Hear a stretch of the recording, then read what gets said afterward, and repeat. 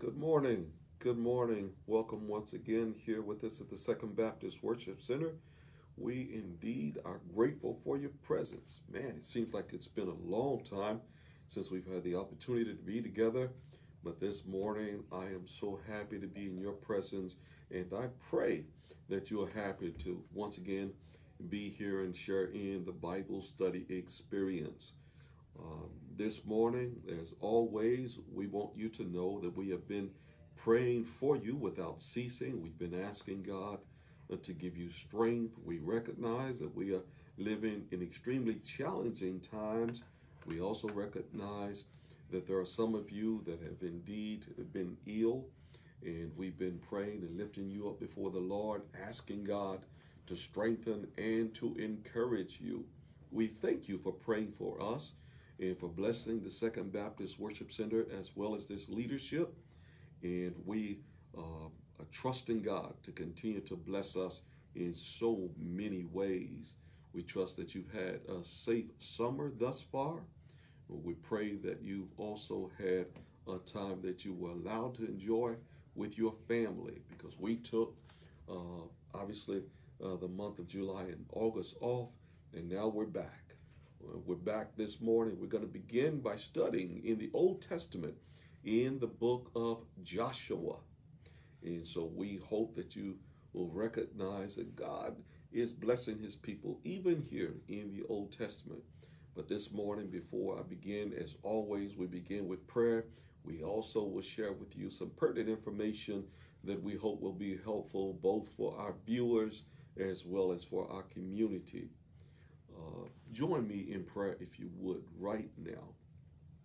Father, we come into your presence. We are so grateful that you have watched over us, that you have kept us, that you have blessed our lives. And God, we just want to take a moment to say thank you, and we just want to worship you for your grace and for your goodness. We thank you for being so loving and so kind as to keep us and to bless our lives in so many ways.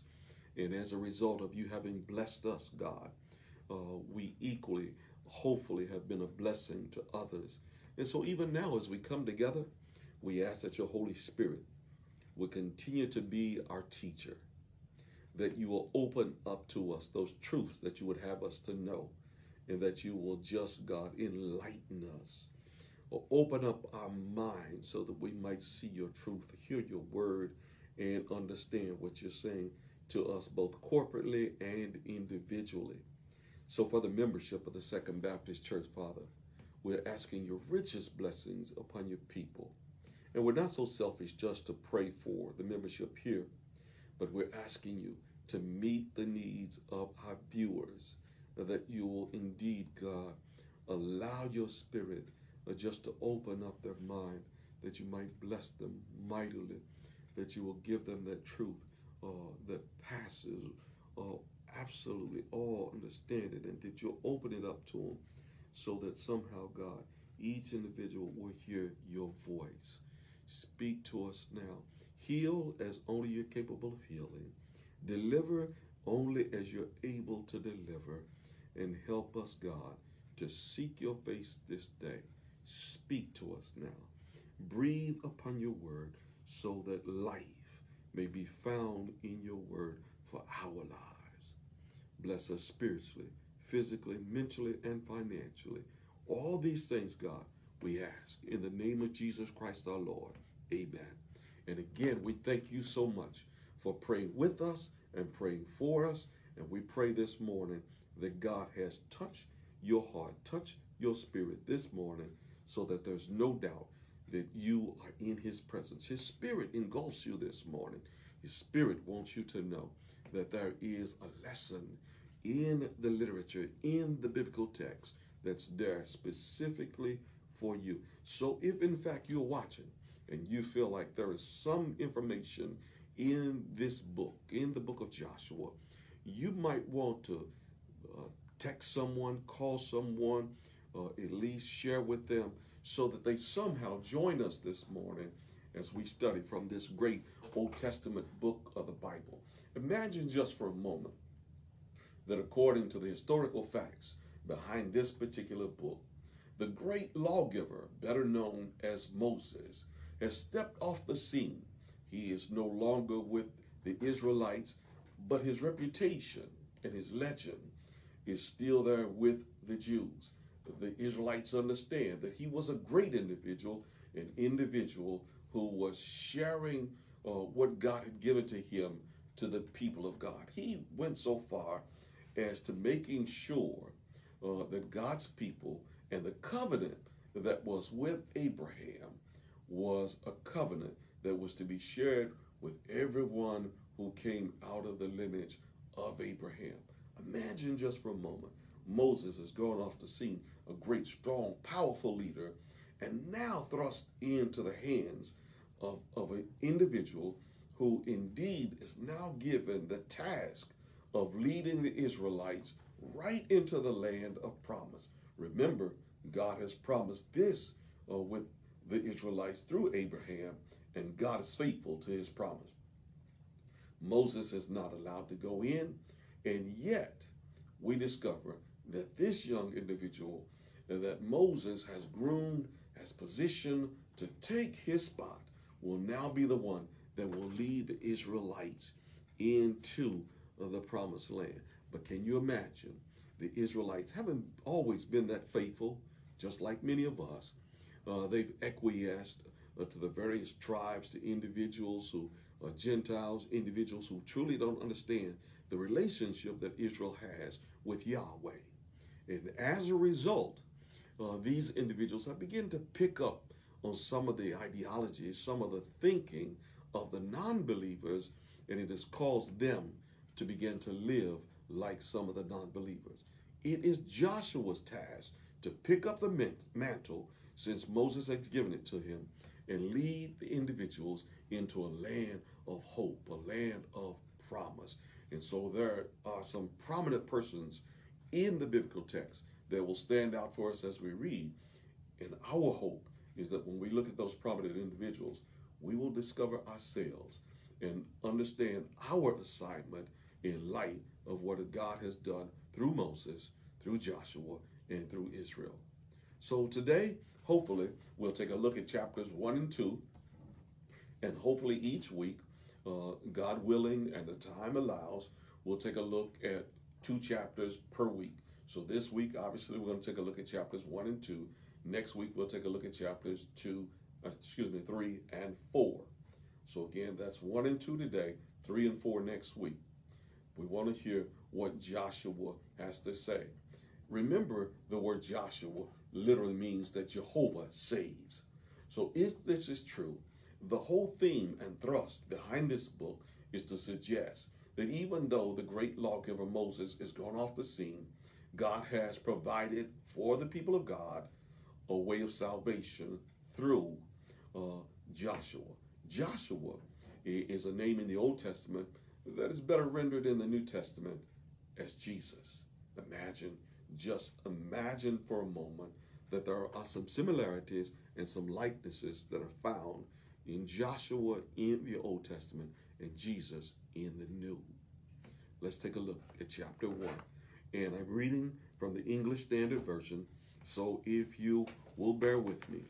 Please remember, if there are any questions, any thoughts that you may have over the biblical text as we read, make sure that you shoot that to me. Let me know in an email, in a text, whichever format you decide, so that we can get back with you next week and deal with those questions that you may have for the text.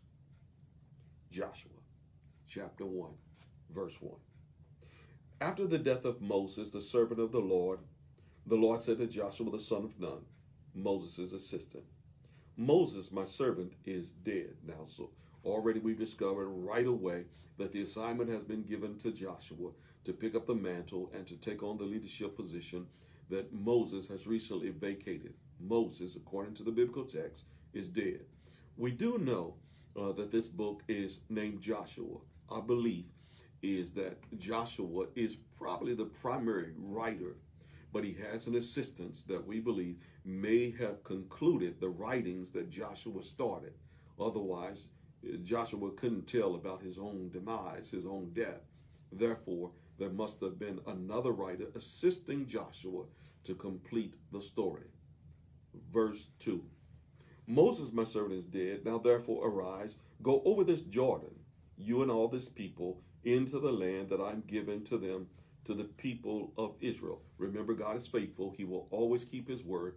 He's made a promise to the people of God that he would indeed take them into the promised land.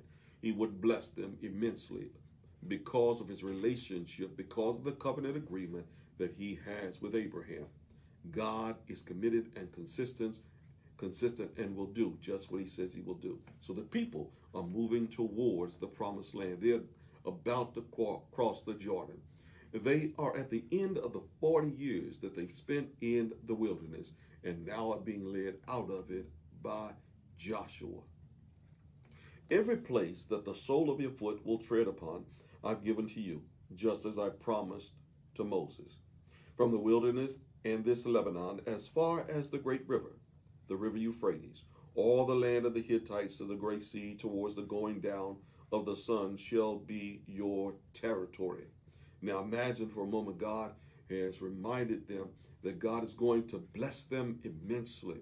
God is going to bless them because they have been obedient, because of his relationship and his agreement, both with Moses, with Abraham, and with the people of God. The moment that we can discover that when we are faithful to the agreement that we've made with God, that God is faithful with his agreement to bless us, then we'll discover that God has great things in store for us.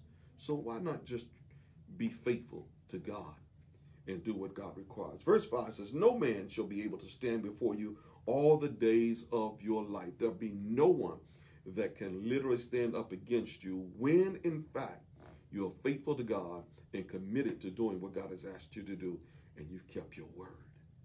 So often in our own personal lives, we will give God our word. God will be faithful to keep his word. The problem is that we have a tendency to fall back on our agreement. But God says, if you keep your side of the bargain, I'll keep my side of the bargain, and you'll be blessed. The word says, just as I was with Moses, so I will be with you. Those are good, encouraging words going to Joshua, because as you can imagine, having been with Moses, going through this Egyptian bondage, having indeed spent his whole life in Egyptian bondage, and then being fashioned and conditioned and given the mindset to lead the people at a strategic period, had to be extremely frightening to Joshua. So Joshua needs words of encouragement like we do sometimes. So God says to Joshua, I'm going to be with you, Joshua, the same way that I was with Moses. Can you imagine that? Our foreparents that were blessed by God to have what they had, to be able to complete what they completed with what little they did have. God is saying to us, just as I blessed your mother and your father and your grandparents and your foreparents, I'm going to be with you and I'm going to bless you. I can't speak for you this morning, but that's a blessing for my soul to know that if my parents can make it on what little they had, if they could be sustained, then surely God is going to be faithful to sustain me. He says, I will not leave you or forsake you. Verse 6, be strong and courageous, for you shall cause this people to inherit the land that I swore to their fathers to give to them. Again, not only is God encouraging Joshua, but now God is turning his attention towards the people of God and encouraging them, reminding them that just as he was with their foreparents, he will also be with them. Just as God has blessed me, God has promised that he's going to bless my children and those who will follow, provided we are in agreement with the covenant. Verse 7 says, only be strong and very courageous, being careful to do according to all the law that Moses, my servant, commanded you. And again, it's all about faithfulness. It's all about doing what God has commanded you to do. So if you are faithful to the law of God that Moses has presented to the people, if in fact you're faithful like Joshua and God has put you in a very strategic position, then God is wanting to bless you. So if in fact you're in a leadership position in a church or whatever institution you are part of, please know that God is going to bless you provided you're consistent and committed in what God has called you to. That's all God has ever wanted of us. was to be faithful and committed. The next verse says, do not turn from it to the right hand or to the left, that you may have good success wherever you go. So as long as we're consistent, faithful, directive in what it is God has assigned to us, God will bless us so that whatever we put our hands to, we will be blessed. Now that means that you literally have to be faithful to God. So whatever you do, know that your success is contingent upon your obedience. I say that again. Your success is contingent upon you being obedient to the will and the way of God. So often, the reason why we're not so blessed is because we've not been so faithful and committed to God. Verse 8 says, this book of the law shall not depart from your mouth, but you shall meditate on it day and night, so that you may be careful to do according to all that is written in it. So the laws that Moses has given to the people, the Torah, the teachings of God that are relevant for a successful life of the people of God, must be adhered to. If you're going to follow God, follow his book, follow his writings. We have in our religious canon 66 books in our Bible. In this book, this canon of ours, we would be wise to follow the mandates that are found in the book. If the law is suggesting that we should love the Lord thy God with all thy heart, with all thy soul, then indeed that's exactly what we should do. When we are doing that, then those who come behind us begin to follow in our footsteps to discover that God indeed wants us to be committed to his word and to follow in the laws that are written. The word says, for then you will make your way prosperous, and then you will have good success. So you want to be prosperous? You want to be successful? Follow the mandates of God, not the mandates of humankind, not your own ideology, but follow the directions of God. So often we get twisted when we go left because we decide to follow somebody other than God, some ideology other than the theology of God. But let's be faithful and follow the teachings of Yahweh. Verse 9 says, have I not commanded you, be strong and courageous. Do not be frightened and do not be dismayed, for the Lord your God is with you wherever you go. And so again, recognizing this great weight that must be upon the back of Joshua, recognizing the people of God going into a land that they've never seen before, going to the unknown has always been frightening. Having to lead such a great number of people has to be extremely frightening. Some young preachers, when they've been given the opportunity to lead the people of God, whether it is a church, a synagogue, a temple, a mosque, whatever it may be, when the supreme being, when the God of the universe has given us an assignment to lead the people, sometimes the assignment can appear so overwhelming, looms so large, that sometimes we just don't feel like we can do it. How many times have I talked to individuals who are involved in leadership, and they may be involved with maybe 6 people in the ministry that they are part of, maybe 10 people, maybe 20 people that they are having to oversee, and individuals come to various meetings with ideologies and thoughts that someone else has shared with them, and so they show up at the meeting, and the leader becomes disgruntled because they're listening to these people coming at them from many different varied positions, and they're trying to figure out what's God's way. Which way does God want me going? Well, if we can ever be faithful to God and to follow God's lead rather than humankind's lead, there's a good chance that God is going to make us successful and God's going to make us prosperous. But it's only when we learn how to follow the leadership of God. That means we have to stay in prayer. We must meditate upon his word day and night so that we can hear his voice when he speaks to us, so that we know what the mandate of God is for us. Joshua has just been thrust into a position of leadership of millions of people. He has leaders under him that are over various tribes within the nation of Israel, and he's having to show them how to successfully move forward. At the Second Baptist Worship Center, if there are some 300, 400 members that are on the roll, then there are 30 different ministries that we have here in the life of the church. We have auxiliary heads over each and every one of those ministries, and those individuals are responsible for making sure that each one of those ministries are moving successfully and are prosperous in light of what God has assigned to them. Now, if in fact you are one of those individuals and you have been negligent in what it is God has called you to, now is the time for you to begin to speak with God, to listen for his voice, to be prepared to follow his directives so that you can lead those ministries into an area that God is pleased with.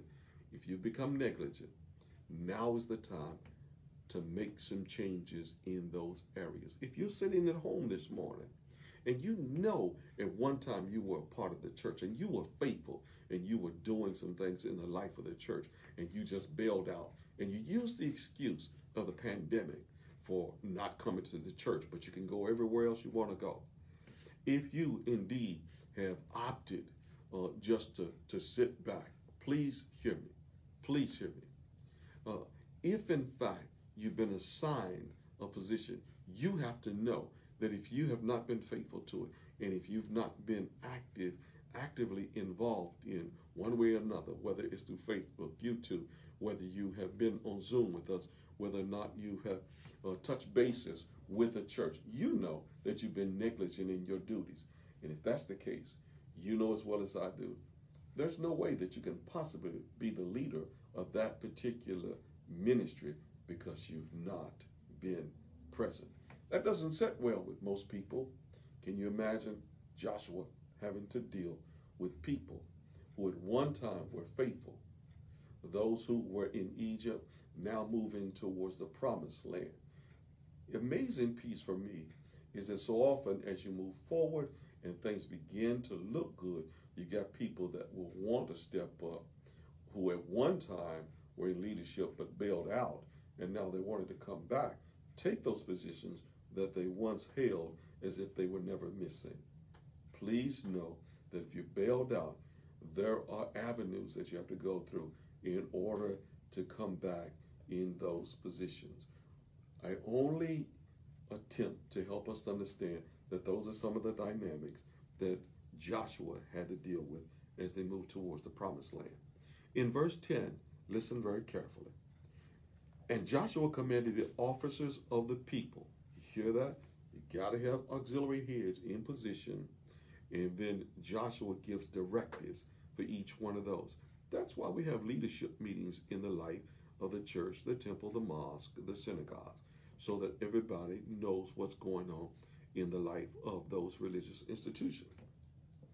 The word said, pass through the midst of the camp and command the people, prepare your provisions, for within 3 days you are to pass over this Jordan to go in to take the possession of the land that the Lord your God is giving you to possess. Now he's already informed them, in 3 days you must be prepared to go in, because your assignment is to go in and possess what it is God has already prepared for you.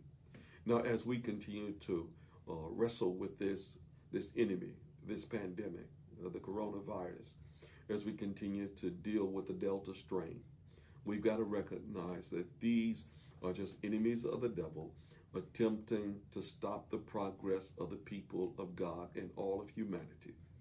Please know that you must spend much time spending face-to-face time with God, praying, asking God to protect you, to strengthen you. Again, if you are viewing us this morning and you've not been vaccinated, I cannot stress it enough.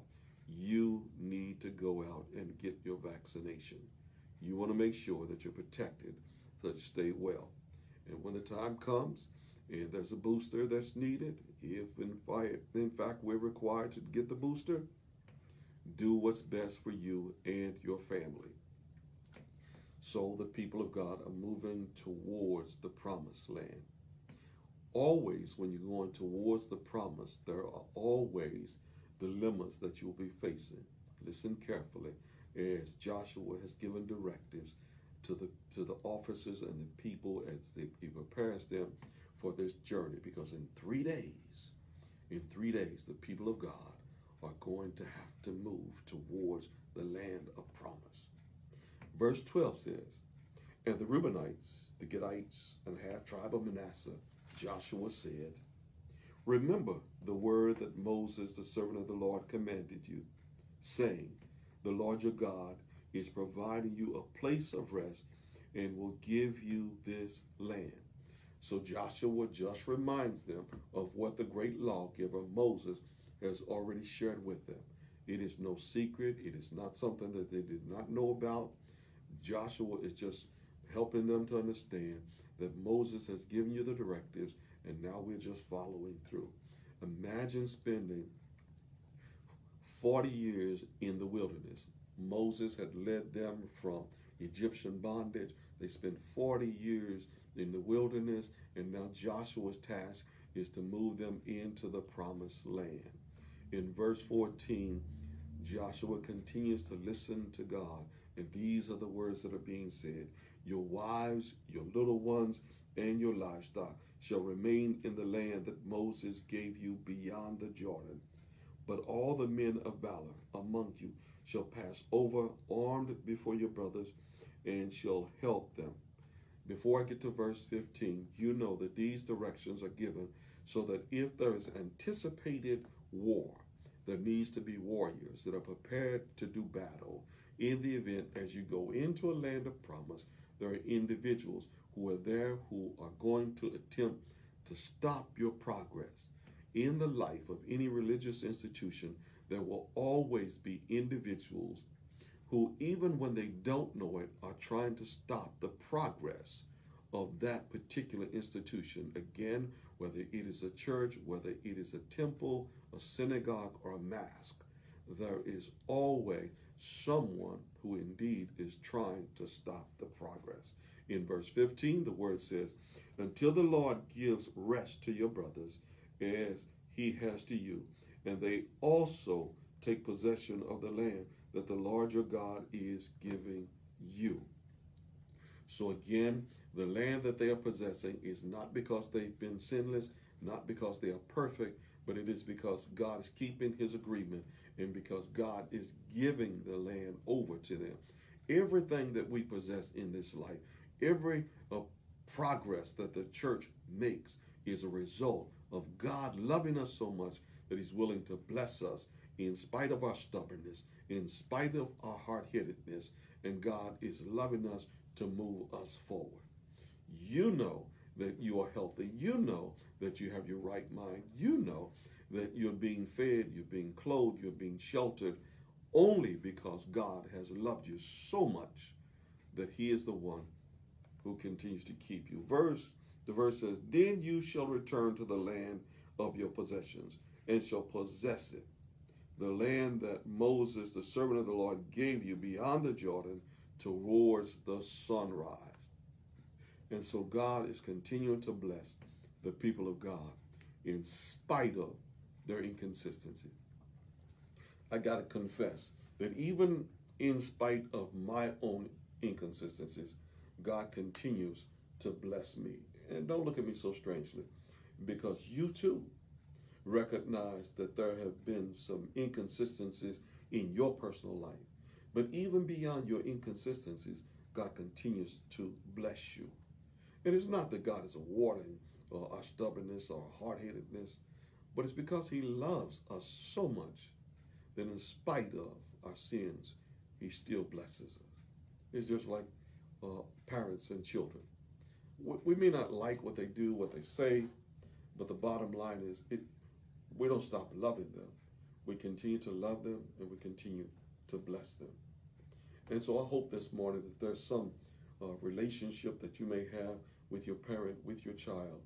If there is something that has come between you or a family member, sibling, whatever you do, make sure that you settle it. Make sure that you get it straightened out, because life is so short. Life is too short for us to be at odds with each other.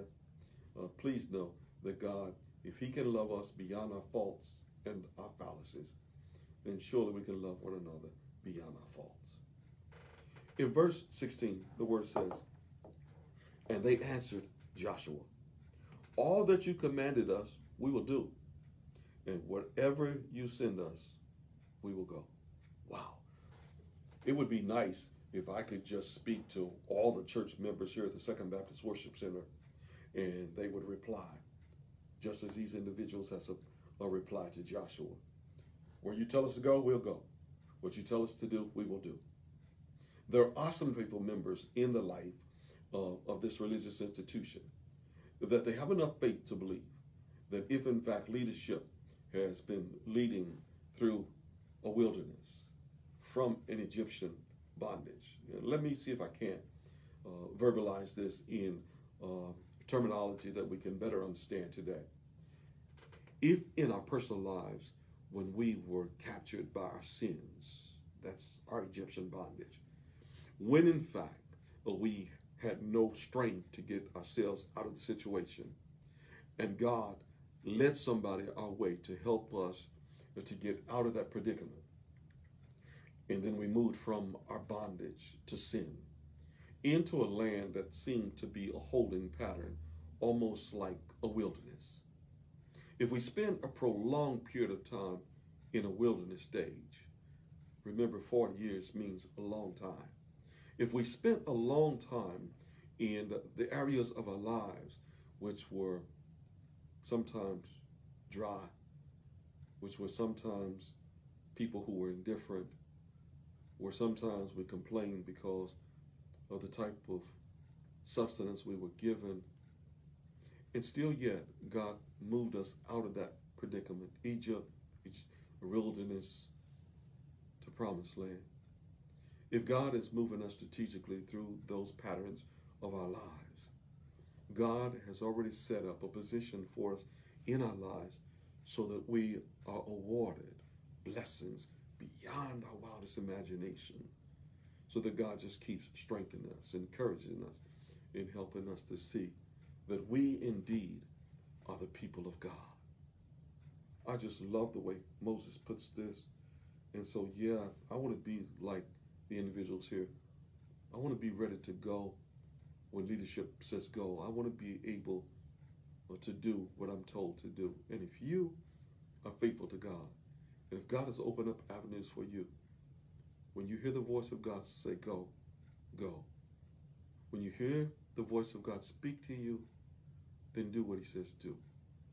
In verse 17, the word says, just as we obeyed Moses in all things, so we will obey you.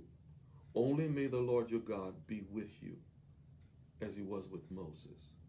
Imagine the people saying this to Joshua. They are reassuring Joshua, you may not be Moses, you may not be the great lawgiver. We may not be as impressed with you as we were with Moses, but since God is speaking through you, to you, and your task is to lead us, we're going to follow you just like we followed Moses. And so I say to you, my viewing audience, if you are in contact with God and God is speaking to you, be faithful to follow God's leadership and his mandates. And if you believe that the man or the woman of God is leading you, follow the directives of the person that's been in charge of your spiritual well-being. In verse 18, the word says, whoever rebels against your commandment and disobeys your words, whatever you command him shall be put to death. Only be strong and courageous. They're saying, we're going to follow you as long as you follow Yahweh. And we're going to be obedient. But if there are individuals who are disobedient, if there are individuals who will not follow, then it is death to those individuals because they failed to follow the mandates of God. Let's learn to be faithful and to follow the mandates of God and watch God work. Not just in your individual life, but in the life of your family. Not just in the individual and in the family, but in the life of the church, in the life of the temple, in the life of the synagogue, in the life of the mosque. And so we move to chapter 2. We've just discovered that the individuals are moving towards the promised land. But always, before we get to the promised land, there are challenges that we face. Herein, Joshua is about to meet up with Rahab. One of the things that we usually wrestle with how do you justify Rahab lying and then being blessed after she lies? Let's take a look at chapter 2 and see what happens. Verse 1 says, And Joshua the son of Nun sent 2 men secretly from Shittim as spies, saying, Go, view the land, especially Jericho. Now, Jericho was not one of those lands that the Israelites embellished going through. It was a land that was believed to be filled with marauders and individuals who were just trying to get whatever they could get out of other individuals. So Joshua sends spies out to see what's the land really like. You never send one person out at a time. You always send 2, so that one can have the others back. It's the same way in the life of the church. Even when you think about New Testament, and Jesus admonished the individuals, when you send them out 2 by 2. So that if in fact one individual is not believable, the other individual can at least pick up and give credence to what the person is saying. And again, so that each individual has the other person's back. Listen carefully. He goes on to say, and they went and came into the house of a prostitute whose name was Rahab and lodged there. So these 2 individuals sent out as a reconnaissance to make sure that the land was a land that was appeasing for the people of God. The place that they found to stay just happened to be with a prostitute by the name of Rahab. The word says, And it was told to the king of Jericho, Behold, men of Israel have come here tonight to search out the land. Obviously, the king of Jericho was not someone who was so keen to the ideology that these Israelites would come into the city spying out what was going on. Verse 3 says, Then the king of Jericho sent to Rahab, saying, Bring out the men who have come to you, who entered your house, for they have come to search out all the land. So the king has suggested that he wants to know what these individuals are up to. So he sends his boys out to talk to Rahab. In verse 4, the word says, But. The holy conjunction but helps you to move away from what was just said and now focus on what's about to be said. For the word says, But the woman had taken the 2 men and hidden them. So there's something in this 4th verse that would suggest that this woman has done something to bless the people of God in spite of what the king, the local king, has desires for. The word says, And she said, True, the men came to me, but I did not know where they were from. Now, obviously, Rahab knows where they're from because they have informed her, but she's attempting to say what she says in order to keep them safe. It is a protective mechanism to keep the people of God safe because they are on mission from Yahweh. Verse 5 says, And when the gate was about to be closed at dark, the men went out. I do not know where the men went. And you know right away, as we say, this is one of those terminological inexactitudes. This is a phrase, this is a term that's used that's not exactly the truth, because she knows exactly where they've gone, because she has suggested where they should go. In verse 6, the word says, But she had brought them up to the roof and hid them with the stalks of flax that she had laid in order on the roof. So again, she knows exactly where they are because she has taken the flax, put it over of the individuals to hide them strategically away from the king of Jericho. So the men pursued after them on the way to the Jordan, as far as the fords, and the gate was shut as soon as the pursuers had gone out. God has this uncanny way of protecting his people when he has given them an assignment and they've been faithful and just to that assignment.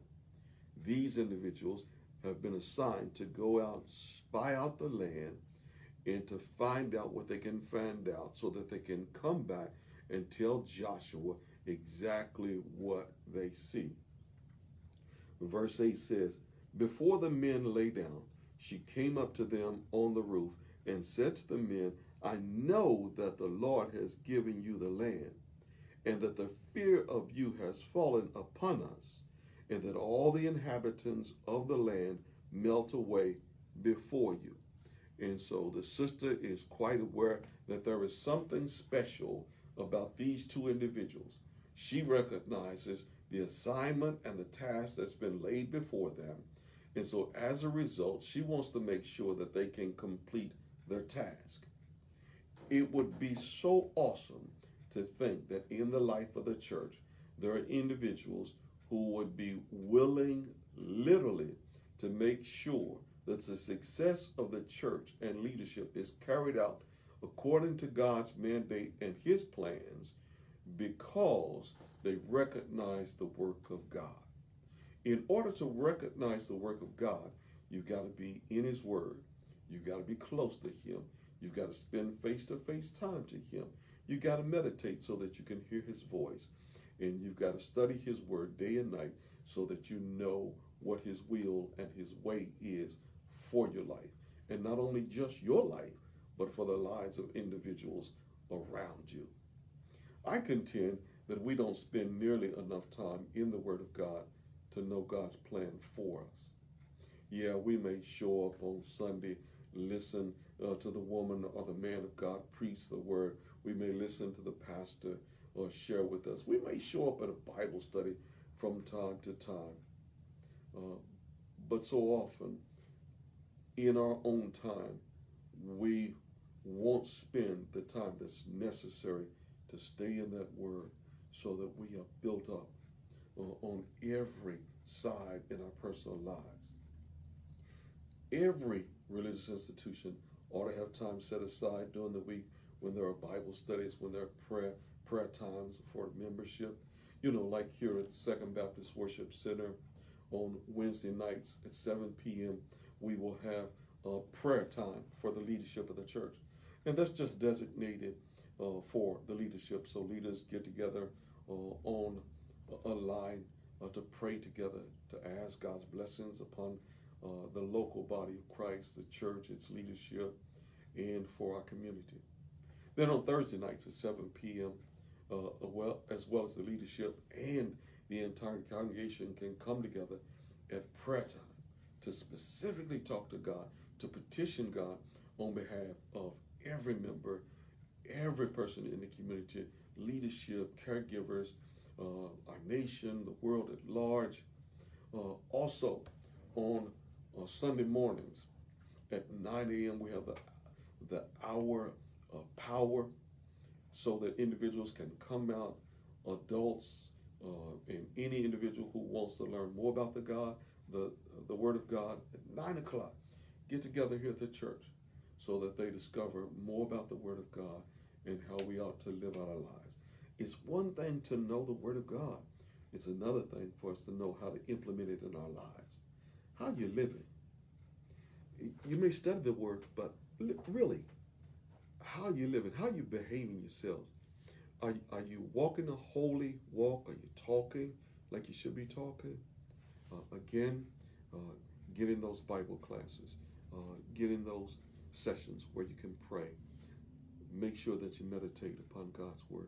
Make sure that you're praying so that you can petition God on your behalf as well as the behalf of others. Verse 10 says, "For we have heard how the Lord dried up the water of the Red Sea before you when you came out of Egypt, and what you did to the two kings of the Amorites who were beyond the Jordan to Zion and Og, whom you devoted to destruction. And so the sister is just recalling those things that she's heard about what the God of the Israelites has done for the people of God. How God had brought them out of their Egyptian experience. How when they were captives and slaves, and God delivered them from Pharaoh when Pharaoh refused to let them go. How Moses, the great lawgiver, had taken the law and presented it, and then had petitioned Pharaoh to let the people go, and then how God, through Moses, had indeed left evidence that God was in control and in charge, and how Moses had led the people out of Egypt into the wilderness. This sister has heard the reputations of what God can do and what God will do for the people of God. She had heard how not only he had delivered them from Egyptian bondage into the wilderness, but now she recognizes firsthand that it is Yahweh who is moving them strategically into a land of promise. Remember, Joshua means Jehovah saves. In the midst of the dilemmas, in light of every situation that Israel has been through, even though when they've been up against and outnumbered when it comes to their enemies, God has still delivered them. Even when they didn't see how they were going to be fed, then God fed them from manna on high, gave them indeed food that they were to eat in the midst of no. God gave them water when the land was dry from a rock. That's what God can do. And that's what God does for us every single day. We wake up each and every morning, not because we've been so faithful or so righteous, but rather because God has been kind and patient with us. And I declare to you this day that God is willing to bless you just as he blessed Israel when we look at the Old Testament. Verse 11 says, "And as soon as we heard it, our hearts melted, and there was no spirit left in any man because of you. For the Lord your God, he is God in the heavens above and on the earth beneath." And so you discover that the heart of those who would be callous and indifferent have been made fearful because they recognize the evidence of God in the lives of the people who are following God. And so people can be intimidated and fearful when they recognize that God is working in you and through you. This sister, even though she was a prostitute, even though she was someone that the people didn't look so favorably at, God uses her. In spite of all the fallacies in our personal lives, God uses us. As messed up as we are, with our reputations as marred as they may be, God still uses us. You know what you were like. Better yet, you know what you are now. Excuse me. Better yet, I know what I was. I know what I am. And God still loves me. In verse 12, the word says, "Now then, please swear to me by the Lord that as I've dealt kindly with you, you also will deal kindly with my father's house, and give me a sign, a sure sign, that you will save alive my father and mother, my brothers and sisters, and all who belong to them, and deliver our lives from death." And so Rahab wants to make sure that since in fact you say you will bless me, please, whatever you do, since I've been a blessing to you, bless not only me, but please remember my father's entire household. Remember my brothers and sisters and bless them as well. Did you hear what was just said in that text? She's wanting to make sure that because God has blessed her and is willing to bless her, she wants to make sure that everyone that she knows is blessed as well. Her family, her father, her mother, her siblings. She wants to make sure that they're blessed. If you and I are blessed by God, our whole ideology should be that we want other people to be equally blessed. If God has showered down blessings upon my personal life, I desire of God to bless other individuals. My mom and dad have gone to glory now, But my sisters and brothers and all those that I know, my joy would be in knowing that they've been saved, that they've been blessed, and that God is continuing to meet their needs immensely. Verse 14 says, and the men said to her, our life for yours, even to death. That's the agreement that these two guys are making with Rahab. Since you have blessed us, since you've shown us kindness, and you protected us from the king, it's our lives for your lives. No problem. This we will agree with. And he says, if you do not tell this business of ours, then when the Lord gives us the land, we will deal kindly and faithfully with you. Rahab, here's the words of these brothers. Since you have been so kind to us, if you don't share any of this with the king of Jericho and his followers, if we are able to escape unharmed, to get back to the people of God, then we're going to make sure that when we do come to possess this land that God has prepared for us, we're going to bless you. Do you hear that? Jehovah saves. He is saving individuals that many of us perceive are not worthy of being saved. Wow. So be careful how you look at other people. Be careful how you gauge them. Please know this, that just because they are not where you are does not mean they are unsavable.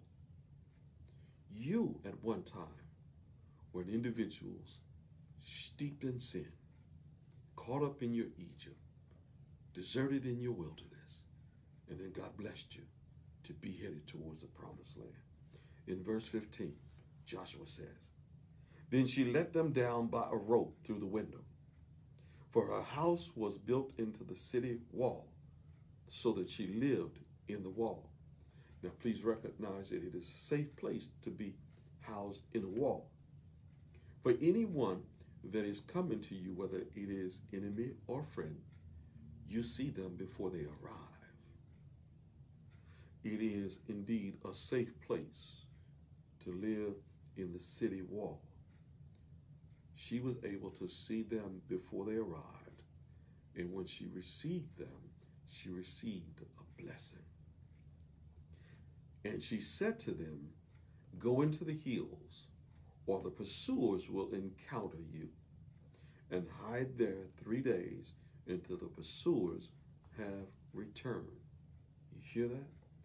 Not only is she helping them to escape, she's giving them a formatted plan for how they can be saved and move on. Stay here for 3 days until the pursuers have moved past you, so that then you are ready to move to the next stage. We've got to know when we can hold up so that we know when the time is right to move forward. The word says, then afterward you may go your way. Verse 17 says, the men said to her, we will be guiltless with respect to this oath of yours that you've made with us. Swear. So you know as well as I do, the agreement has been made. No harm is to come to Rahab nor her family, because she has protected them in their hour of need. How many people have you protected in their hour of need? How many people have you been patient enough with, kind enough with, to see that because you've been blessed, you can be ultimately a blessing to someone else? I dare you, I challenge you today, as you've been blessed, to be a blessing to somebody else. Verse 18. Behold, when we come into the land, listen to the boys, you shall tie this scarlet cord in the window through which you let us down. And you shall gather into your house your father and mother, your brothers and all your father's household. Very clear, very concise. The boys are giving directives now to Rahab. Tie the cord, extend it from the windows, so that when we return, that cord is a symbol of salvation for you and your household. Gather everyone in your household so that salvation comes to your house. Wow. Jehovah does save. He's saving Rahab, her mama, her daddy, her brothers, and the rest of the family. And in verse 19, the word says, "Then if anyone goes out of the doors of your house into the street, his blood shall be on his own head, and we shall be guiltless." So as long as they stay into the house that's designated with the cord, they are safe. But the moment they step out, they are on their own, and we are no longer responsible for them. Come here for a moment. Because the moment you are in the household of faith, as long as you stay within the perimeters of God, you are safe. But the moment you step away from, you'll discover that you are on your own. Whatever you do, stay in close proximity to where God resides. Whether it is in your home, in your workplace, in your church, wherever you are, make sure that God has residence in the place where you are. But if a hand is laid on anyone who is with you in the house, his blood shall be on our head. So anyone who indeed is in the house, if any harm comes to them, then we are responsible for the harm that comes to them. So if in fact an individual is a part of the household of faith and they are faithful to God, please know that they are shielded, they are protected by God. Verse 20 says, "But if you tell this business of ours, then we shall be guiltless with respect to your oath that you have made us swear." So the only thing the boys are asking, that as long as you keep the agreement that you've made with us, we're good. We're going to keep our side. You keep your side, Rahab. In verse 21, the word says, "And she said, according to your words, so be it." So the bottom line, she says, amen. Because remember, the word amen means so be it. In verse 21, she said, so be it. Then she sent them away, and they departed. And she tied the scarlet cord in the window. She wasted no time. She put the cord in the window, which symbolized salvation for everyone who was within. Is there cord hanging within the place where you receive God? Verse 22, they departed and went into the hills and remained there 3 days until the pursuers returned. And the pursuers searched all along the way and found nothing. When God has laid out a plan for you, when you follow that plan that God has laid out, you can rest assured that salvation is yours. In verse 24, the word says, "And they said to Joshua, truly, the Lord has given all the land into our hands." That's the report that the boys have brought back to Joshua. Everything that we've seen, everything that God has promised is true. The land is here. It's waiting for us. We've been blessed. And also, all the inhabitants of the land melt away because of us. The people who are there in the land are fearful. Their hearts melt away because they recognize the awesome presence and power of the God who brought the Israelites out of Egypt, out of the wilderness, and into the land of promise. That's a good way to start the book of Joshua as it opens to help us to understand the new leadership is prepared to lead the people of God into a land of promise. We indeed must be willing to follow when leadership is following the mandates of God. I'm so grateful this morning that you have joined us in our Bible study.